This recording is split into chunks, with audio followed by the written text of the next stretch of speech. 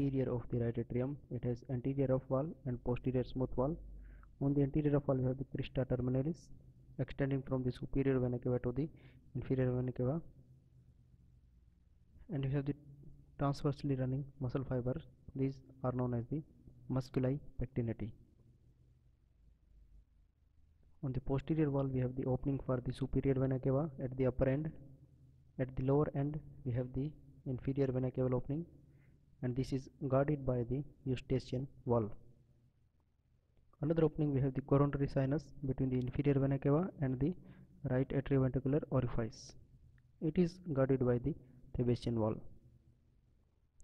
Then we have the oval depression on the septal wall known as the fossa ovalis, and above the fossa ovalis we have the thick ridge that is known as the limbus fossa ovalis.